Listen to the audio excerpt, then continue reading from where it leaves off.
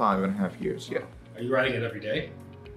I was riding it every day, but now I'm riding it 3 times a day, 3 times a week. So I started riding cat in about 2017. I did a work study program and right after I got out of high school, and I needed to get to and from my house to Armstrong for the work study program. I would not be able to get home if it was not for cat. Oh, it's the employees, definitely, 100%. The employees, they're so nice.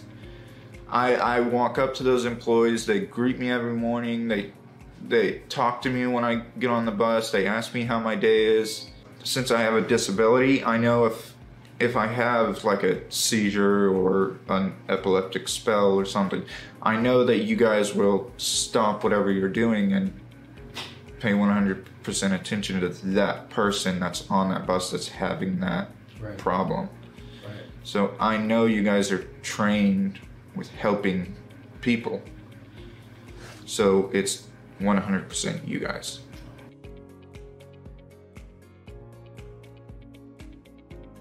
Oh, 100%, 100%. The long buses, the Telerad that I take, doesn't matter which part of cat you take cat.